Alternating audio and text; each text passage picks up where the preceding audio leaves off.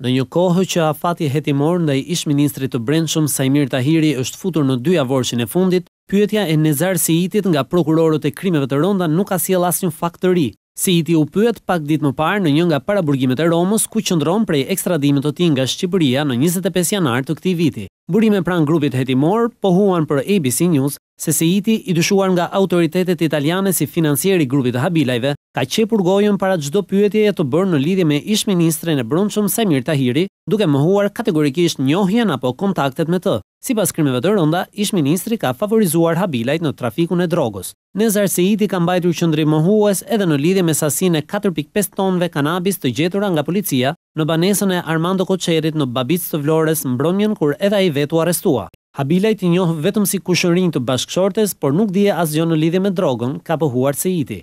ABC News mësoi se gjatë marrjes në pyetje që nuk ka zgjatur më shumë se 30 minuta, Seiti është asistuar nga avokati i tij italian. Ndërkohë, bëhet me dije se gjatë muajve të qëndrimit të tij në Itali, para se të përballej me prokurorët e Krimeve të Rënda, Seiti ka pasur të paktën 4 takime me avokatin e tij shqiptar, Detar Hysi. Avokati Hysi ka qenë në Katania edhe ditën e zhvillimit të seancës së parë gjyqësore të Habilajve në 31 maj, ndonse jo si përfaqësuesi ndonjërit në sallën e gjyqit. Për prokurorinë e Katanias, Nezar Seitit dyshohet si një nga anëtarët e grupit kriminal të drejtuar nga Mojsi Habilaj. Në Shqipëri, ai po hetohet për akuzën e trafikut të narkotikëve në lidhje me sasinë prej 4.5 ton drogë të sekuestruar në Babic. Sipas burimeve, edhe pyetja e Mojsi Habilaj dhe të dyshuarve të tjerë nga ana e prokurorëve të Krimeve të Rënda në Itali nuk solli asnjë provë të re në Tiranë.